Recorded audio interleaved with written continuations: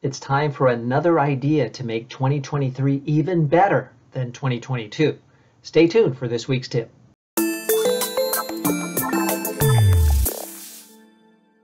This week's tip is based on a great finding, and that is that little changes lead to big results over time.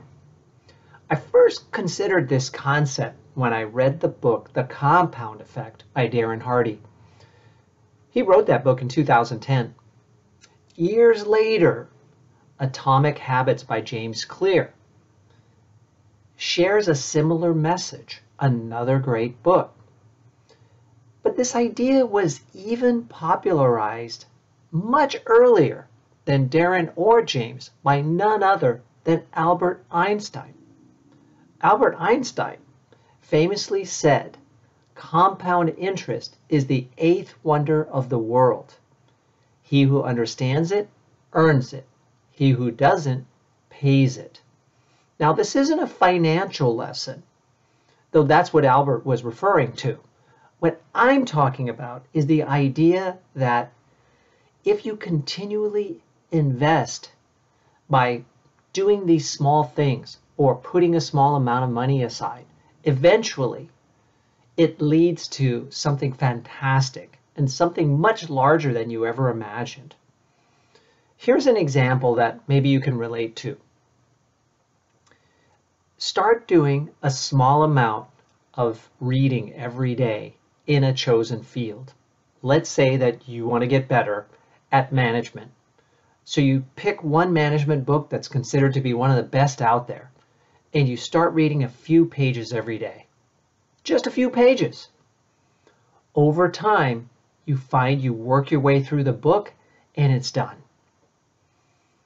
You journal some of the reading tidbits that you got from the book, some of the great lessons, and then you move on to another book and you work your way through that book. Or you take an online course and you slowly work your way through that. And as you're learning these new ideas about management, you make small changes to the way you manage. Those small changes lead to other people seeing you as a better manager. It starts as a small idea that you're a better manager, but then it leads to a bigger understanding that you are clearly setting yourself apart from regular managers as an above average manager. Over time, you get better and better and better. I heard about this concept from Brian Tracy as well many years ago. This idea that when you get just a little bit better, over time, you really separate yourself from the pack. You decide you want to pour yourself into a new area of development, but you don't need to make big changes. You don't have to spend hours and hours a day.